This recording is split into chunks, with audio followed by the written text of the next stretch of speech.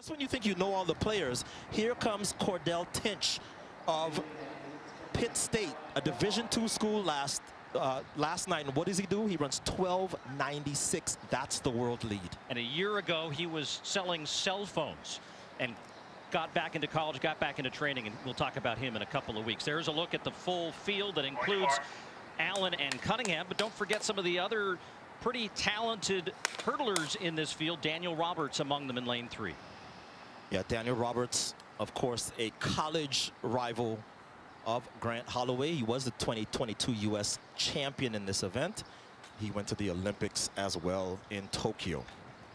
So Roberts in 3, Cunningham in 4, and the defending champion Devon Allen in lane 5 as they get into their blocks here. Again, the world lead set last night in Fayetteville, 12.96 by American Cordell Tinch.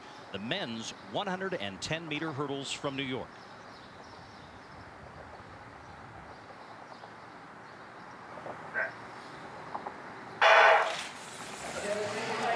And underway, Daniel Roberts got a good start in lane 3.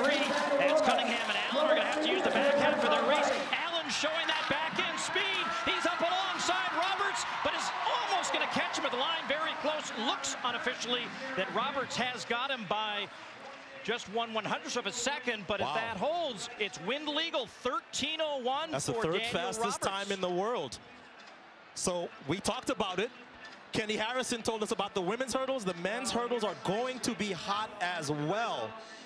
The first 6 in this race under 13:30, led by Daniel Roberts, 13:01 season's best, and Devon Allen, 13:04 season's best, and the top 6 men are all American.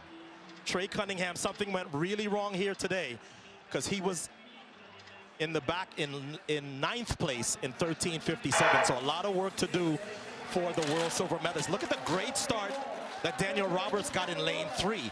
But you know Devon Allen, based on his usual form, is going to come on late in the race.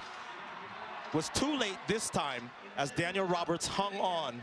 And he's going to go into his next performance, which will be at the U.S. Nationals, with lots of confidence. His personal best is 13 flat, and he's just come and run 13:01 here. And we talk about Allen's disappointment at Worlds. Daniel Roberts also had disappointment in Worlds in the early rounds, hit a hurdle and fell down. So both of these guys looking for redemption at the national championships. But the hardest part, Lewis Johnson, is just making the team this year. Absolutely. We talk about depth in the hurdles, and here's a great example of it. First to you, Daniel. Take us through the race, and things were awfully tight there coming off that last hurdle. Honestly, I was pretty nervous. This is only my 3rd meet of the season. Still getting back into shape, but I felt good, felt confident with how training is going. I just want to come out here and compete good against a great field. So it went well for me today, for sure. It surely did. Devon, you have some great memories here, running the 3rd fastest time ever in history last year. What does it mean to be back on the track as you're still trying to juggle football? Where is all this working out? Yeah, no, it's going well. You know, balancing both is difficult, but I'm having a lot of fun as long as I can stay healthy, get to compete against these guys in high-quality competition. You know, 13:01 and 13:04 is nothing to scoff at. That's right. So we're ready to go. All right, this is a shared mic question here. You guys, depth here in America is incredible, and of course you'll face the world, which is difficult. How do you guys need to navigate the nationals to make the team, which is the hardest thing, and then think about working, getting to the world? I mean, the rounds is key, taking those things to execute the right way. And then when it gets to the final, we know we're always going to compete. So it's not too stressful at that point. The stress is always the build-up in those first couple rounds. But after that, it's totally chill. What about you? Yeah, you got to stay clean through the rounds, like Daniel said, and just be aggressive. You know, that's the thing about being a hurdler. You got to race in order to feel good. You know, like a lot of the college kids, there's a lot of opportunities to race early in the season. Right. And the pros don't get as many. But, you know, good races sharpen us up. So, you know, this is a good one to have 2 weeks before USA's. Excellent. Devon, Allen, thank you guys. Daniel.